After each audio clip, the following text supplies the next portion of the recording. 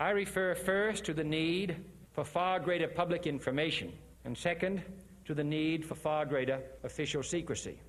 The very word secrecy is repugnant in a free and open society, and we are, as a people, inherently and historically opposed to secret societies, to secret oaths, and to secret proceedings.